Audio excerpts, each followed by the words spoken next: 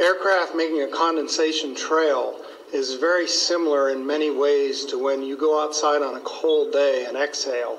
You create a condensation trail. That little cloud is a condensation trail. Now, if you take a 2-mile walk on a cold day and you can turn around and you can see your condensation trail tracking all the way back for 2 miles. That's how crazy it is to think that what we're looking in the sky is actually condensation trails. The contrails, not the chemical, the contrails occur because of cold air, minus 30. It takes a high altitude, around 30,000 feet plus. There's carbon dioxide and water vapor in that exhaust. That turns to ice crystals, and that's what you see, the white stream behind it. Those white crystals of ice warm up, dissolve, and the smoke goes away. And it never lasts more than a minute. What we're seeing now, and I first could not believe it, and I started looking at the skies, and these are not normal. They're not natural. There's something going on. I don't know who it is or why they're doing it. All I can testify is it's not natural and it's not normal. Constant respiratory problems that are now epidemic. Is there any connection between this and the growing epidemic rates of other human diseases that are proven to be connected to highly toxic heavy metal exposure? Lab tests from around the globe have long since proven a mountain of heavy metals like aluminum, barium, and strontium are raining down on all of us. These metals are the primary elements named in climate engineering patents. Yes, this is connected to the dirty, dingy, often checkerboard striped toxic mess that we see in our skies day in and day out. If you don't believe it, doesn't matter. You're still breathing this contamination with every breath, and it's building up in your body.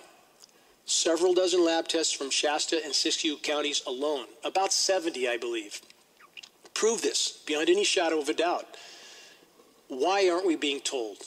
Why don't meteorologists and institutions like the Weather Channel say a word about climate engineering?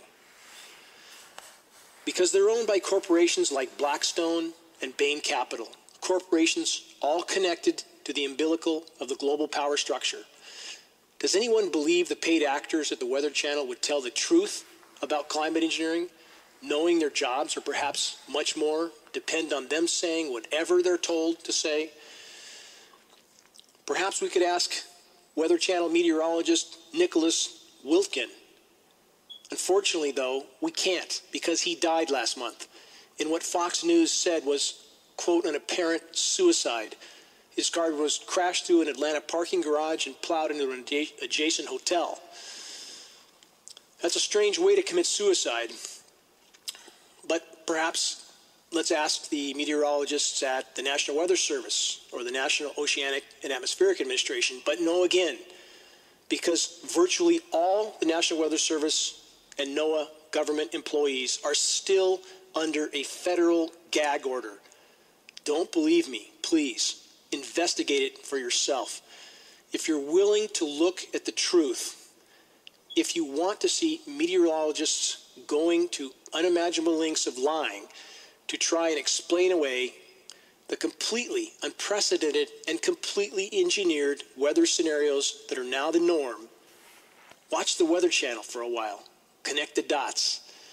Watch the behavior of the Weather Channel actors as they give truly an ever more complex and implausible fabricated explanation for weather scenarios that are historically unprecedented and meteorologically impossible without the climate engineering factor. Again, we have engineered snowstorms happening in the West with the center of those storms, like one I mentioned last week, Winter Storm, quote, Kayla, the center of the low pressure of a, quote, winter storm pushing 80 degrees with tornadoes on the, quote, warm side of the storm.